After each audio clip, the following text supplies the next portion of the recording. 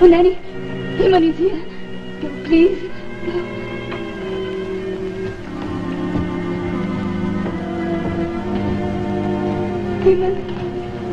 Heman, forgive me for quarreling with you last night.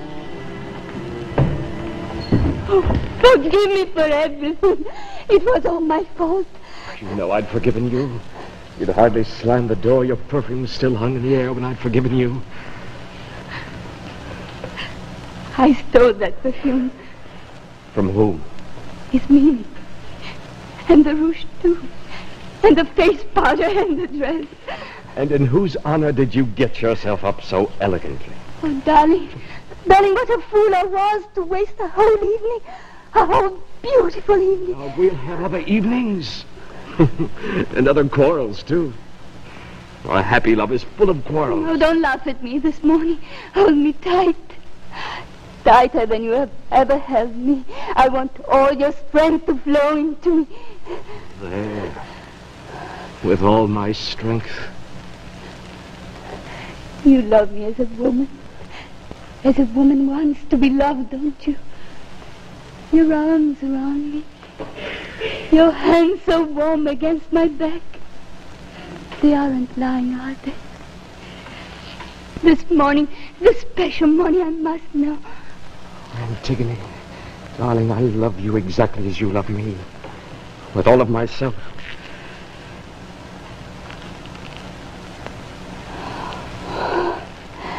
When you think about me, when it strikes you suddenly that I'm going to belong to you,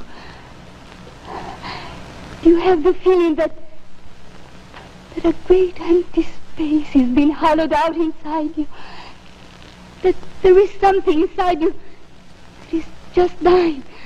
Yes, I do. That's the way I feel. There. Now I have 2 more things to tell you. And when I've told them to you, you must go away instantly without asking any questions. Swear that you will. What are these things you're going to tell me? Swear first that you will go away without one word. Without so much as looking at me. Please, please swear it. I swear it. First, about last night when I came to your house, I haven't told you why I put on Yasmini's dress and rouge. I did it because I wasn't sure you loved me as a woman. I was trying to be like any other girl. Was that right? Yes, and you laughed at me and we quarreled. And I thought I was going to cry, so I ran out of the house. But the reason why I went to your house... What? Listen to me, Heman. I wanted you to want me very much and to take me. I wanted to become your wife last night because I love you that way, very, very strongly. And also because... Oh, my darling, forgive me. I'm going to cause you quite a lot of pain. I wanted it also because I shall never be able to marry you. Never. Antigone. Even you took a solemn oath. You swore it. Leave me quickly. This very day the whole thing will be clear to you. Please, Heman, go now. It's the only thing left that you can do for me if you still love me.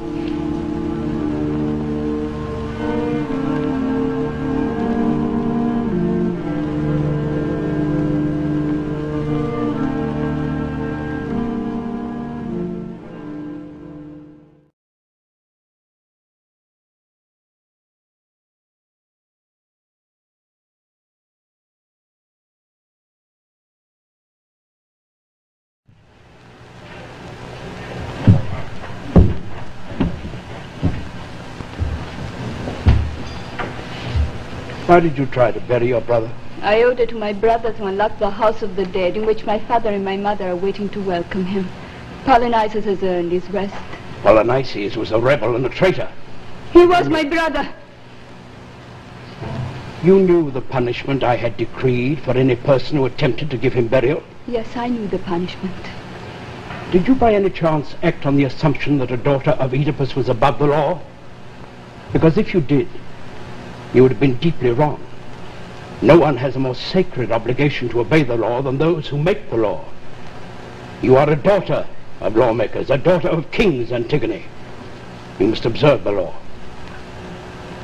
Had I been a scullery maid washing my dishes, I would have scrubbed the greasy water from my arms and gone out in my apron to bury my brother. What nonsense.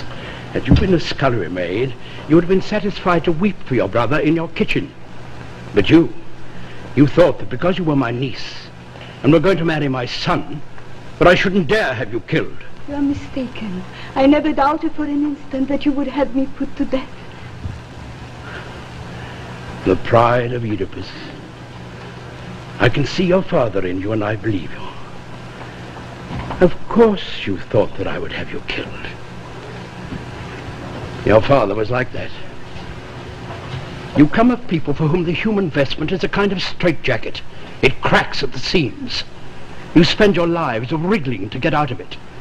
Nothing less than a cozy tea party with death and destiny will quench your thirst. But let me tell you, Antigone, those days are over for Thebes. Thebes has a right to a king without a past. My name, thank God, is only Creon. I stand here with both feet firm on the ground.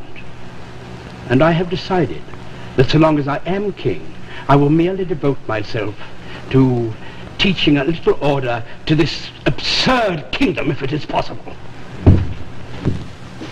Hand you over to be killed? I have other plans for you. You're going to marry Haemon, and you're going to give him a sturdy son. And let me assure you, Thebes needs that boy a great deal more than it needs your death. And don't annihilate me with those eyes. I know that you think I'm a brute, but the fact is I've always been fond of you. And don't forget, the first doll you ever had came from me. Where are you going? You know very well where I'm going. Antigone, do you realize that if the people of Thebes find out what you have tried to do, that it would be impossible for me to avoid putting you to death? I must go bury my brother.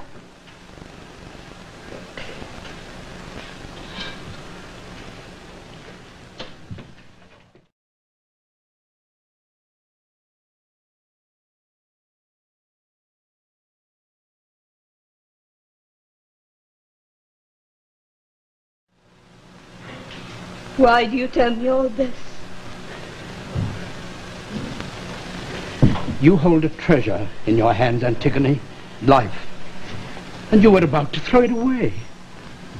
Go, find Haemon, and get married quickly, Antigone. Be happy. Life isn't what you think it is. Life is a child playing around your feet, a tool you hold firmly in your grip, a bench you sit down upon in the evening. Believe me, the only poor consolation we have in our old age is to discover that what I have said to you is true. Life is nothing more than the happiness that we get out of it. Happiness? Not much of a word, is it? What kind of happiness do you foresee for me? Tell me, what are the unimportant little sins that I shall have to commit before I'm allowed to sink my teeth into life and tear happiness from it? Do you love Haemon? Yes.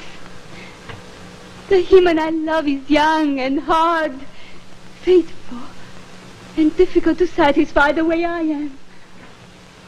But if what I love in Haemon is to be worn away like a stone step by the thread of the thing you call life, the thing you call happiness, then no. No, I do not love Haemon. You don't know what you're talking about. I do know what I'm talking about. I spit on your happiness. I spit on your idea of life. If life must be a thing of fear, lying and compromise, if life cannot be free, gallant, incorruptible, then Creon, I choose death. Scream on, daughter of Oedipus. If you could see how ugly you are screaming those words. Yes, I am ugly. My father was ugly too. Oedipus. But he became beautiful. And do you know when? At the very end, when all his questions had been answered, then he was at peace. Then he became beautiful. Whereas you, look at yourself, Creon. The glint of fear and suspicion in the corner of your eye, the crease in the corner of your power-loving mouth. Creon, you spoke the word. A smelly kitchen of politics. Antigone! What do you want? Forgive me. I'll go with you now. Where will you go? Creon, if you kill her, you'll have to kill me too. I was with her. I helped to bury Polynices. Oh, no, Sweeney. If you die, I don't want to live. I'll do it alone tonight. You hear that, Creon? The thing is catching. Who knows how many people will catch the disease from me? What are you waiting for? Call in your guards. Creon, show a little courage. It only hurts for a minute. Come on. Cook! Guard! At last, Creon. Take her away.